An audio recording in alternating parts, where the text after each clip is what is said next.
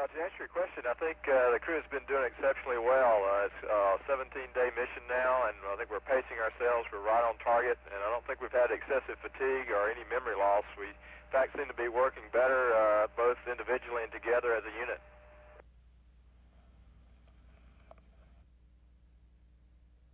Our sympathies go out to those that lost loved ones, and our prayers go out to those that are still in the recovery.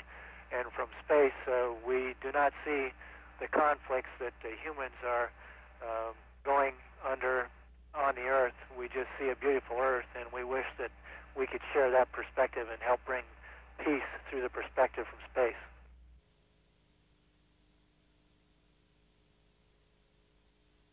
Well, on this flight, unfortunately, we don't have the consumables to get beyond a certain point, and that's probably about flight day 19 or 20, and if that's what they want to give...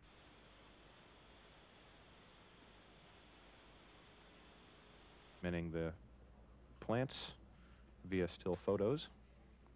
This particular container holds 4 of 20 seedlings, some of fir and some